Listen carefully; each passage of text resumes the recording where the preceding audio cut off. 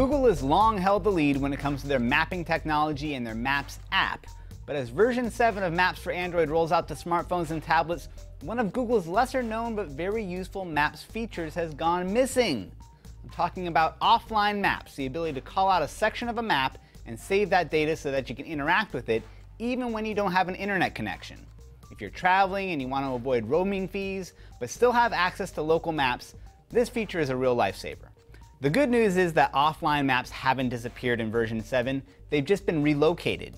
Instead of finding offline mode in the menu, zoom into a section of map that you'd like accessible offline and then tap the search bar, and you should see an option above the keyboard for Make this map area available offline. You can do the same thing by typing OK Maps into the search box and it will automatically cache the map on your screen for offline use.